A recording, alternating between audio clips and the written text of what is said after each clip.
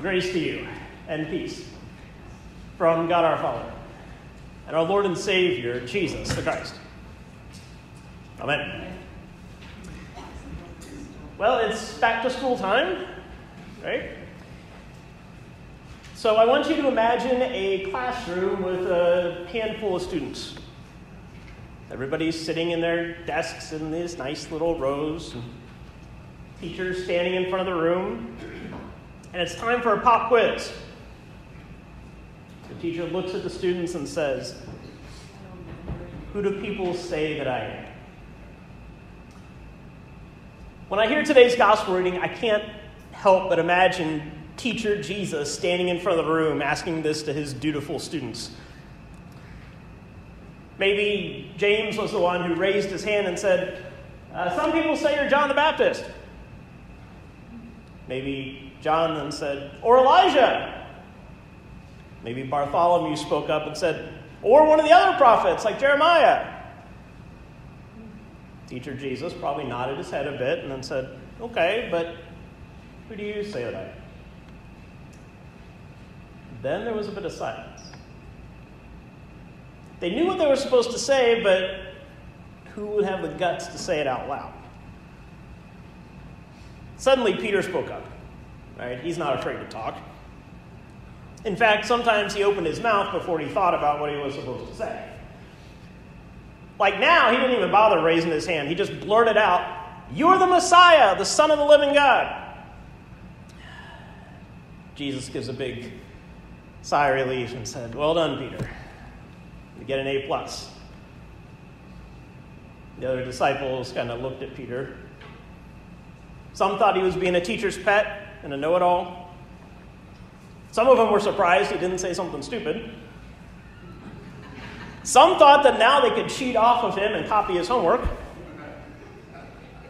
Right? It's really easy to imagine a scene like this because we all know what classroom settings are like. But the thing is, a classroom setting is a safe environment. Right? It's a training ground. You can say the wrong answer in the classroom, be corrected, and then it doesn't really have a big effect on life outside that room.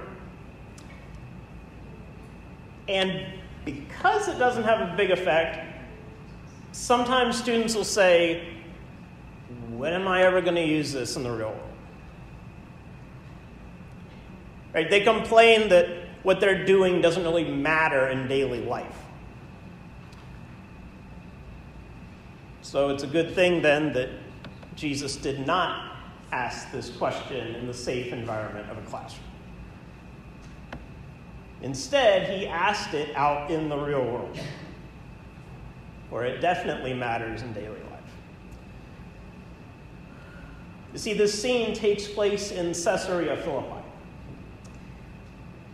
And most of the time when we hear place names in the Bible, they don't really mean a whole lot to us.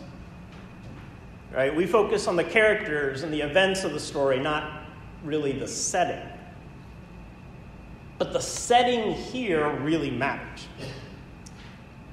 Caesarea Philippi was a city built by Philip, who was the son of Herod, to honor Caesar Augustus. So you could kind of think of it like Philip's Caesarville. Right? This city made it clear that the Roman Empire ruled the world, and Caesar was to be worshipped. It emphasized all of the powerful gods of Rome. Everything you looked at, everything you heard, everything that people were doing was all focused on how Rome worked. And it was there, not by the Sea of Galilee or in downtown Jerusalem or even in a safe environment of a classroom, that Jesus asked his question. Who do you say that I am? He was asking this question out in the real world with lots of cultural voices all around him. Think of it this way. If you were to make a painting with the theme of America, what would you paint? Would it be Washington, D.C., with all of our politics and our history? Would it be something like New York City, with all of the commerce and the shopping? Would it be more like a Norman Rockwell type of painting? You know, like small town America, baseball games and apple pies and suburban homes with the flags on the front porch? However you picture American culture, some people see Jesus fitting right in with that. They think you're not really an American if you're not Christian. They like to emphasize in God we trust and one nation under God and all that good stuff. And in one sense, Christians do have it pretty easy here in America. Right? We're not persecuted. Nobody's going to kill you for coming here to worship on Sunday morning. You're not going to get arrested if you get caught reading the Bible. But then again, being a Christian in America is hard. Because Jesus pushes against culture. Jesus calls us to a life of radical discipleship. A life that doesn't really fit with the me first, I'll do whatever I want, I'm important because people follow me on social media kind of mentality. So then how would we answer Jesus' question? As we live in the midst of American culture, who do we say Jesus is? When we hear all the voices of instant gratification and individualism and independent behavior, who do we say Jesus is? Is he just one option among many? Is he some famous figure from the past who said some really good inspirational quotes? Is he somebody who makes sense here in the safe environment of this sanctuary on Sunday morning, but who doesn't really matter out in the rest of our lives the rest of the week? Some people think that way. Or, instead of thinking about all the external voices around you, think about the voices in your head. Sometimes those are more challenging. When you're going through a crisis, when you hear all of those voices of doubt and fear and uncertainty in your head, who is Jesus then? When your life seems to be falling apart around you, who is Jesus then? When you have no idea what your future holds and that terrifies you, who is Jesus then? Of course, we know what we're supposed to say, right? We're supposed to copy Peter's homework. We're supposed to say, you are the Messiah, the Son of the living God. And sometimes we do that. Right? Like when we come together for worship, we profess our faith with the words of the creed. But sometimes saying Peter's answer can just feel like we're saying the words that we know we're supposed to say. In fact, sometimes the world around you is trying to tempt you away from following Jesus. And sometimes those voices in your head tell you that this faith stuff isn't really worth it at all. It's at those times that Peter's answer gets put to the test in the real world. Setting matters. whether it's modern day America or those dark places in your own head. But there is something really important to remember here.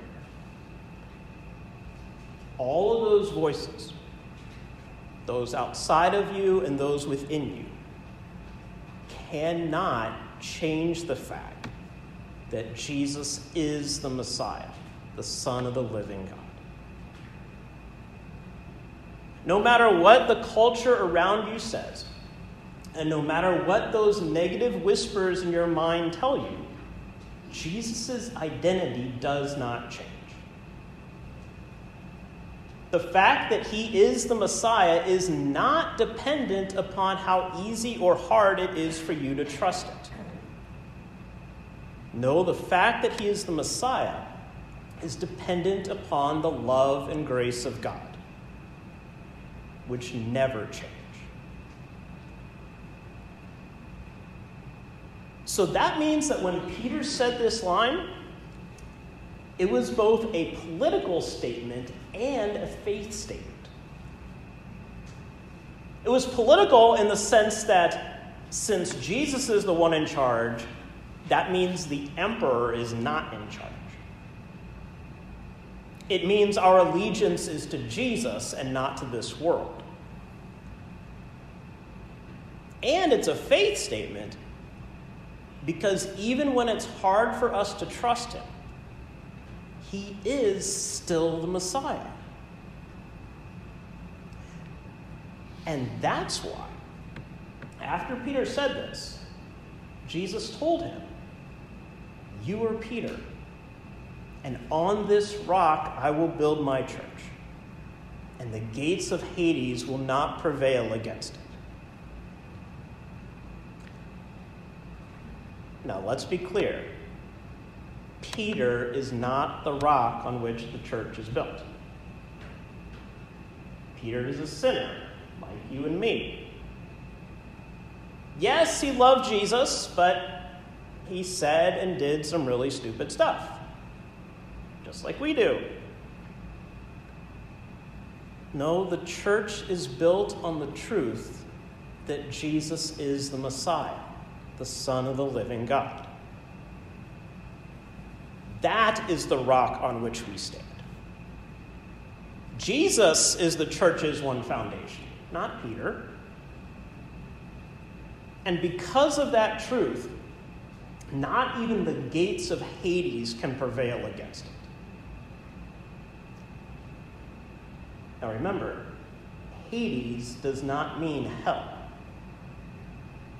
Hades is the underworld, the place of the dead. It's the Greek term for the Hebrew word Sheol, which is just the place you go when you die. Don't let your minds think of images from Dante's Divine Comedy, which aren't biblical anyway. Plus, Bethany Iverson from Freed-Hardeman University in Tennessee wrote an article saying that the gates of Hades was a term used for one of the caves there in Caesarea Philippi. It was where the sacrifices to the god Pan were thrown. So it was basically a site of pagan worship.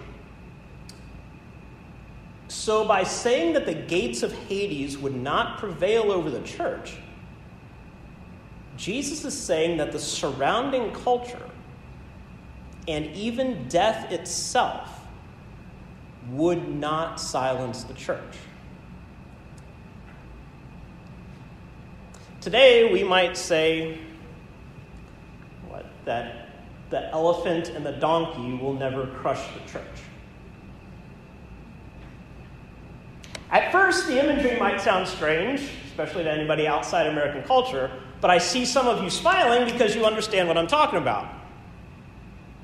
If you recognize that those are the symbols of our political parties, then it means American culture, symbolized by our politics, will not prevail over the church. In the same way, all of those doubts and fears and uncertainties in your head, those will never bring it down either. Even when we are afraid, Jesus is still the Messiah. Even when we worry, Jesus is still the Messiah. Even when we fall into the trap of scarcity, Jesus is still the Messiah. And our life together as the church is built on him, not upon our own feelings. And no matter how we feel, no matter what all of those voices say, Jesus says that we are still his church too. Right? This text isn't just about who Jesus is. It's also about who we are. Jesus is still the Messiah, and we are still his church. And so whether you're in Caesarea Philippi, Washington, D.C., New York City, small town America, Dayton, Ohio, or even in your own head, Jesus is always the Messiah, and we are always his church. Now, how's that for something that matters in the real world? In the name of the one who is the Messiah, the Son of the living God, Jesus Christ our Lord. Amen.